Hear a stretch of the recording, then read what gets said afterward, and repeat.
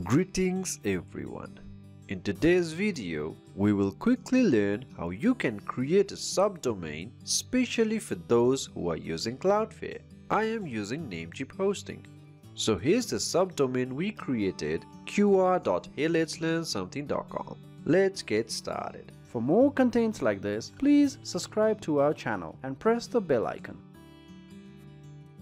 In order to create a subdomain, let's first open our website heyletslearnsomething.com. So this is our website and we will be adding a subdomain to this site. This website is using Cloudflare SSL, as you can see here. If you want to use a free SSL, please check our other video. Anyway, to add the subdomain, let's log into the cPanel. Please note, you must own the domain name to create a subdomain. Enter the credentials. We have the two-factor authentication. So we are in the cPanel. Search for subdomains. Here is it. Click on it.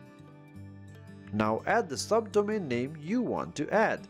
Choose the domain name. You might have more if you have shared hosting. This is the folder where you can keep all the files for your subdomain, and click on Create. So the subdomain has been successfully added. For those who are not using Cloudflare, this subdomain should be working after some time. It can, however, take up to 48 hours. If any problem persists, please ask your hosting. And for those who are using Cloudflare, the subdomain will not work unless we add some A record to Cloudflare. So for that, go to cloudflare.com.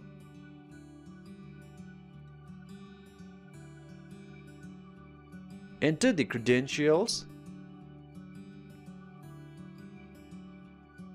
Find your domain name and click on it. And go to DNS.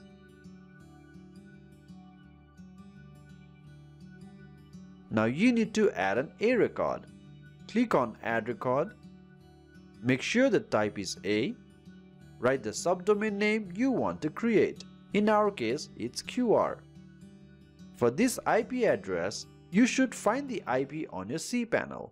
Most cPanel has the IP address on the right, something like this. This is another cPanel. I'm using an image. It's because most of the cPanel looks like this. If you still could not find the IP, please ask your host. Here's also another way of finding the IP address. It only works if you are using a shared hosting. Your IP address will be the same as A record with the domain name. Let me quickly add it. Add it and save. So it's done. Now you'll have to wait for a while. Again, this can take up to 48 hours. So after this is done, you will have a new subdomain. You can create a completely new site. The folder location will be the one we specified earlier. Let me quickly try to check if the subdomain works or not in incognito mode. So it's not working. That means we'll have to wait some time to properly propagate. The other trick is you can check the subdomain via VPN, or you can also go to gtmetrix.com and scan the website. As you can see, I am analyzing the subdomain. As you can see, it's not working here. As said earlier, you can also use VPN or dnschecker.org. Anyway, since the GTmetrix was able to scan it, the domain name is working on some parts of the world. So this only means you'll have to wait some time to see the subdomain work all around.